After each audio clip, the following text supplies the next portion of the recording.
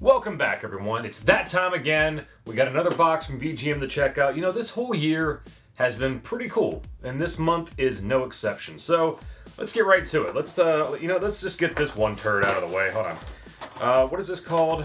Tom and Jerry Frantic Antics.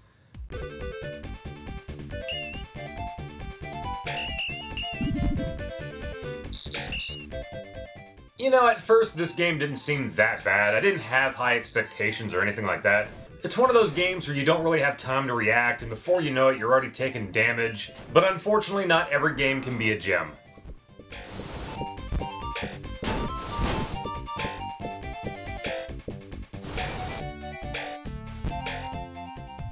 Next up is a game that I surprisingly enjoyed, and that was Top Gear 2 on the Genesis.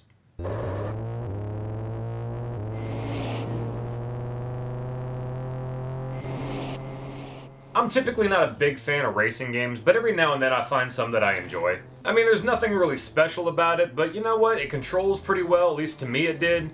And yeah, I had a good time with it.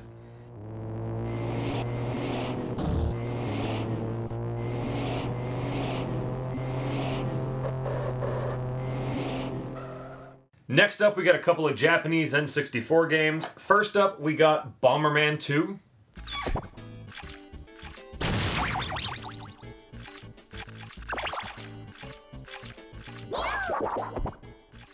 I feel like I've gotten a lot of Bomberman games recently. Now, typically I'm not a big fan of Bomberman. I have nothing against the games, it's just they never really interest me. But I'm not gonna lie, I didn't hate this game. The wife and I played it for a lot longer than I expected.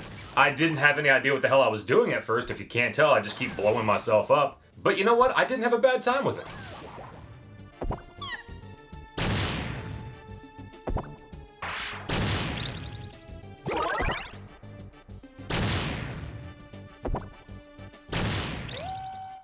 Next up is a game that I'm not going to have gameplay footage for. I'm pretty sure everyone's seen this game before.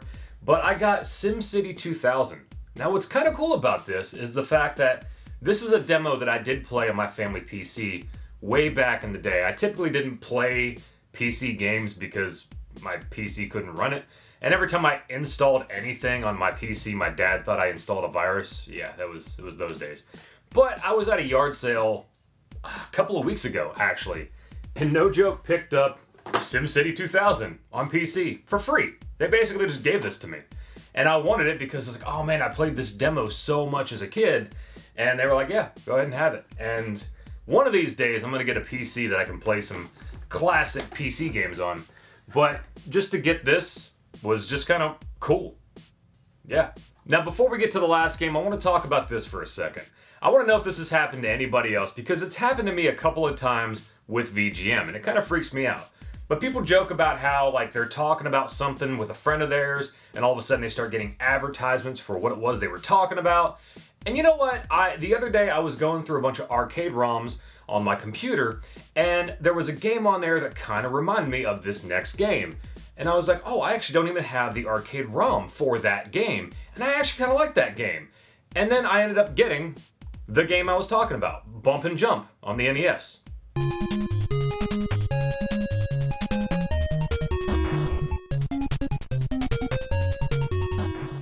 Yes, I actually really enjoy the arcade of Bump and Jump, and I realized I didn't have the arcade ROM. And no joke, a couple of days later, this shows up. This has happened with other games, and it freaks me out. I don't know what's going on, but VGM, you're creeping me out. Now, at first, I didn't really care for this version of the game, but once I figured out the controls, I started having a good time. I don't know what it is about this game. I don't know if it's just because the simple controls or what it is, but I just kind of like it. It's fun.